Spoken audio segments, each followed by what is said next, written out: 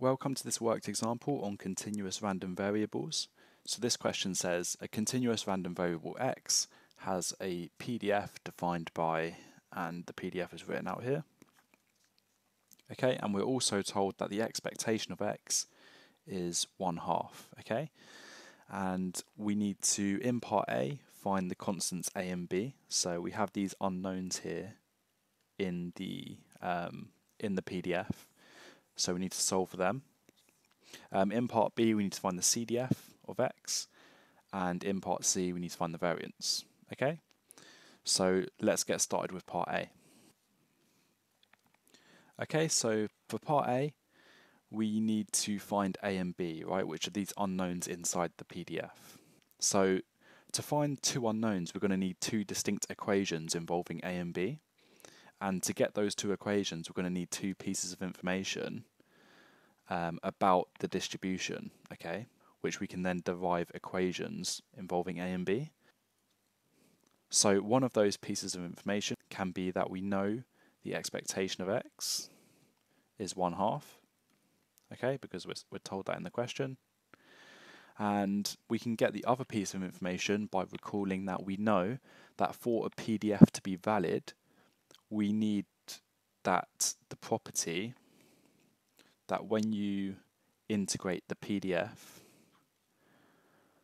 over the range of x, okay, with respect to x, this must integrate to 1, okay?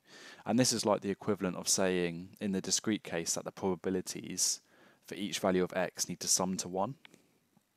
Okay, so this is like the equivalent in the continuous case.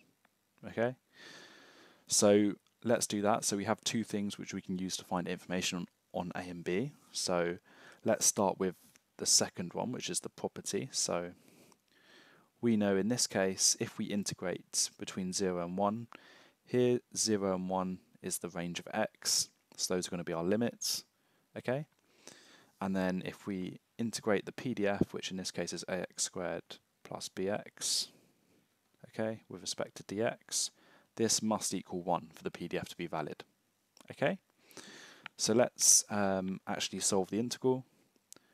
So this implies that we get a over 3 x cubed plus b over 2 x squared, evaluated between 1 and 0, and this equals 1, which when you substitute in the values, you just get that a over 3 plus b over 2 equals 1.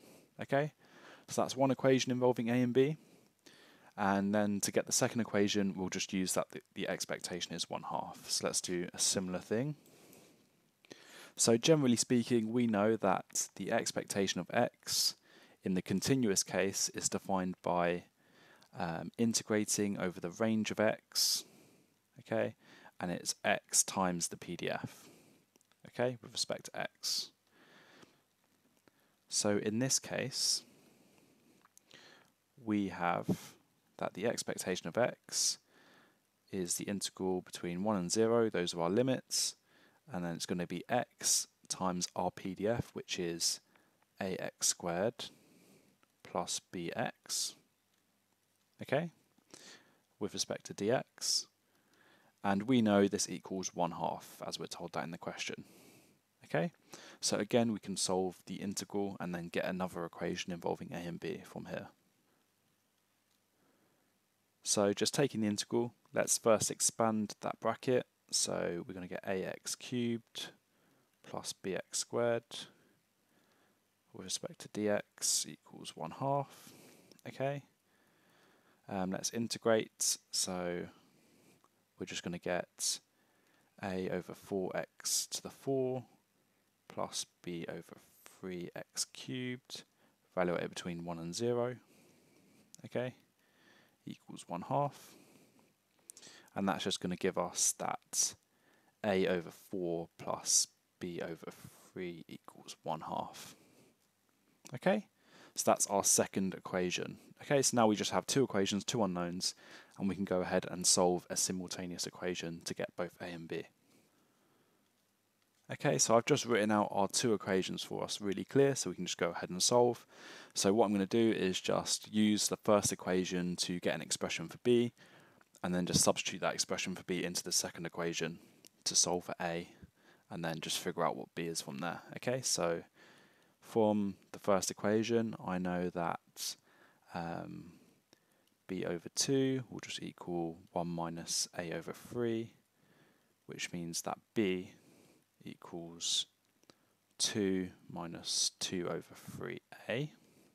Okay, and then just substituting that expression, we have that a over 4 plus, and then b we know is 2 minus 2/3 a, okay, over 3 equals 1/2. Okay, so here we can solve for a. So this means that a over 4 plus 2/3 minus 2/9 a equals 1/2. Okay, and then 1 over 4 minus 2 over 9 is 1 over 36a equals, and then 1/2 minus 2/3 is minus 1 over 6. Okay, therefore a equals minus 6. Okay, so now we have a, and since we know that b equals 2 minus 2/3 a, that means that b equals 2 minus 2/3 times minus 6, which is 6. Okay, so therefore b equals 6. So there's a and b, minus 6 and 6. And that's part A done. So moving on to part B. Okay, so in this part we need to find the CDF of x. Okay, so we know from part A that A is minus 6 and B is 6. Okay, so what I can do first is just write out the PDF again with the values of A and B. So that means that f of x equals, and then just putting in a and b, we're going to have 6x minus 6x squared, okay, for x between 0 and 1, and then 0 otherwise. Okay, so let's use this to now find the CDF, okay? So big F of x, okay, so all the CDF is just the probability that the random variable takes a value less or equal to x, okay? And generally speaking, the CDF can be found from the PDF through just integrating the PDF over the range of x. So in general, what you'd do is you would integrate from x all the way back to the minimum value that x can take, okay? And of course, we're integrating the PDF, okay? And in general, we're going to use a dummy variable here inside the integral because we have an x in the upper limit, so it doesn't really make sense to also use x inside the integral as well. But of course, overall, the CDF is just a function of x. So when you actually solve the integral and then substitute in x in the upper limit, then you're going to just have a function of x. Okay? So with that in mind, let's start to construct the CDF. So we have that the CDF, f of x, is equal to just the probability that the random variable takes values less than x. Okay? And to construct this, we need to define this for all values of x. Okay? So in our case, if we just look at our PDF again, okay, our range of x is from 0 to 1. So first we should start by defining the CDF for values of x that are less than our range. So in our case, values of x that are less than 0, okay? And this is really easy. This is always just going to be 0, okay? Because the probability that the random variable takes values less than 0 is just 0. So that is always the same, okay? Then of course we need to define the CDF within our range of x as well, so from 0 to 1. And this is where we need to integrate the PDF over that range, okay? But for now we'll leave this blank, we'll do that in a second, okay? And we also need to define the CDF for values of x that are greater than our maximum value. So values of x that are greater than our range, okay? In this case, x greater than 1. Okay? And again, this is easy, this is always going to be 1. So now we just need to find the CDF for the range 0 to 1, and we will do that just by using that exact formula in red. So let's go and do that. So for x between 0 and 1, okay, the CDF is going to be defined by an integral, okay, and we're going to integrate from x to, and the minimum value of x in our range, so the minimum value x can possibly take for this distribution is 0, so we have to make sure we integrate all the way back to 0, okay, and the PDF in our case was 6x minus 6x squared, but remember with the CDF when you're integrating it makes more sense to use a dummy variable just to not get the x's confused, okay, so I'll use u instead, so 6u minus 6u squared du, okay.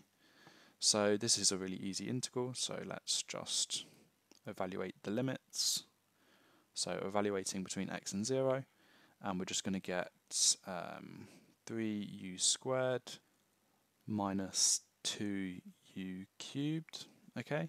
And then just substituting in the limits, this is just going to be 3x squared minus 2x cubed, okay?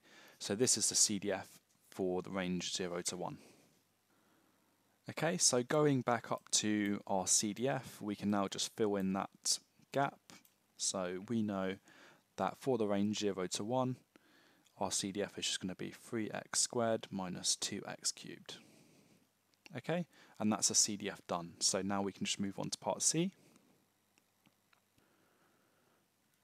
So for part C, we need to find the variance. So let's first define what the variance is. Okay.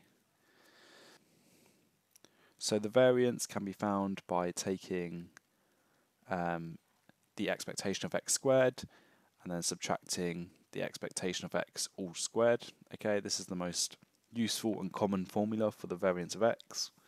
Okay, so we already know in our question that the expectation of x equals 1/2.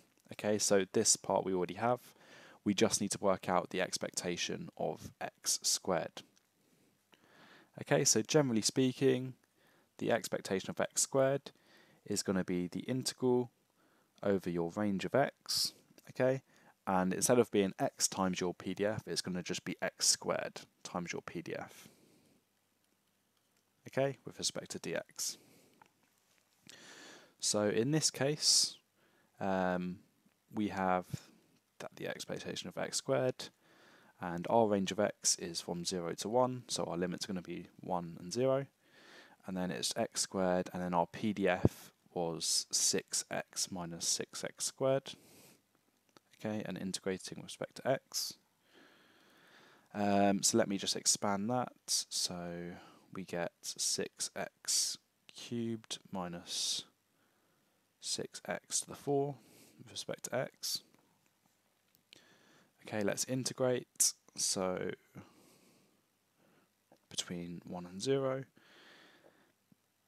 and we're going to have 6 over 4 x to the 4 minus 6 over 5 x to the 5, okay,